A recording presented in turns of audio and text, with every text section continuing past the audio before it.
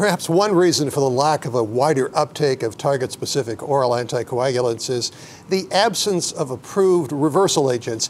Here at AHA 2015, we saw phase 3 results on one reversal agent presented as a late-breaking clinical trial and published simultaneously along with another paper in the New England Journal of Medicine.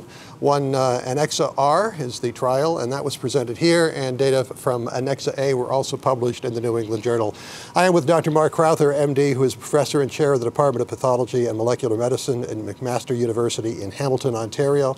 Before we talk about Andexanet alpha, how important is it first to have, in this case, a universal antidote for factor XA inhibitors?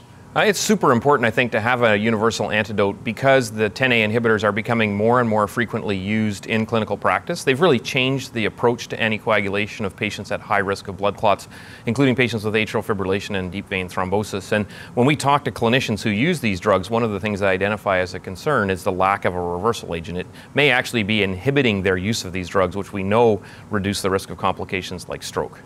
And in this case, it's kind of complicated. There are a couple of trials, ANNEXA-R and ANNEXA-A, and ANNEXA-R has like a part 1, a part 2. Can you kind of just go through these and tell us what you're doing? Absolutely. So in this study that we presented today, we're presenting 1/4 of the total study. The entire study was published today in the New England Journal of Medicine. Essentially what we did is we took the two most commonly used anti-factor 10A inhibitors in the United States, apixaban and rivaroxaban, and we looked at whether or not Andexanet alpha, the reversal agent, is able to reverse those drugs. So we took apixaban, we gave the Andexanet alpha as a bolus and showed it acutely reverse the effect, and then we looked to see if you gave a bolus followed by an infusion, if the reversal was sustained. And that was previously presented and was published today, and in fact it did. So that's two studies, the bolus followed by the bolus plus infusion for apixaban, and then the same for rivaroxaban, a bolus followed by a bolus plus an infusion study. Today we presented for rivaroxaban the bolus plus the infusion study and showed, as we expected from our earlier phase work, that we produced near complete and sustained reversal of the rivaroxaban effect for the duration of the infusion. So how fast does it work, and how safe? So it works instantaneously effectively. So if you look at the surrogate marker we used for efficacy, which is the anti-factor 10A level, it was essentially instantaneous. Within a couple of minutes of administration, that effect had been reduced almost to nothing. And the product lasts for, the half-life of the product is quite short, so that's why you need to give an infusion afterwards to sustain that. From a safety perspective, the drug appears very safe. We've given it to probably almost 200 patients now in various studies, perhaps a few more if you include the very early phase work, and there really hasn't been any significant infusional toxicity rates of adverse reactions similar to that seen with placebo in the studies. In an accompanying editorial in the New England Journal of Medicine, Gene Connors, MD, notes that the different doses are all based on both the type of factor XA inhibitor and the time from the last dose, which, because there are various different doses, she says that's the one problem is that there's a potential to complicate its use in busy emergency departments. There is, and that's because it turns out that for rivaroxaban, there's just more drug present than there is for apixaban, and since this is a 1-to-1 inhibition, we need to inhibit with approximately the right amount of the drug. So there's going to be a larger dose of Andexanet if someone has recently taken a dose of rivaroxaban than apixaban.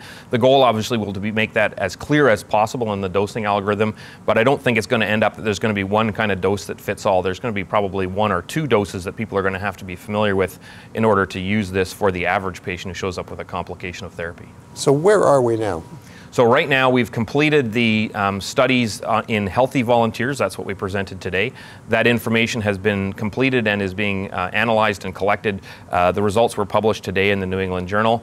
Now we're into the next study, which is a study where the drug is being given to patients who are actively bleeding, who are receiving rivaroxaban, apixaban, edoxaban, or the low molecular weight heparin enoxaparin. And that study is currently recruiting patients in about 35 centers in the US with plans to expand to Europe. One thing, despite limitations that were brought up, Dr. Connors did conclude with Andexanet represents a giant step forward in our ability to control anticoagulation therapy.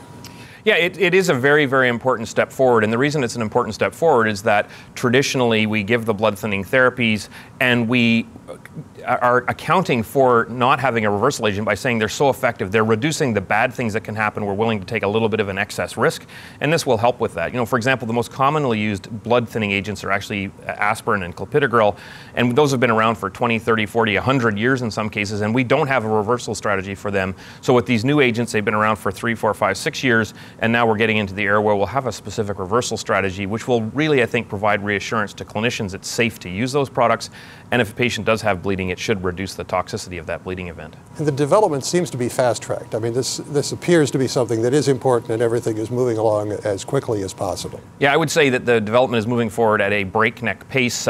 Hard to manage, I think, to move things forward this fast, but the FDA has expressed to us an enthusiasm for getting this project done as quickly as possible. And certainly the study we're doing right now is actually recruiting faster than we anticipated, which I think is a sign that clinicians really do see a need for this product. Terrific. Well, we have highlights from the American Heart Association in CardioSource World News and CardioSource World News Interventions, where I'm Executive Editor Rick McGuire.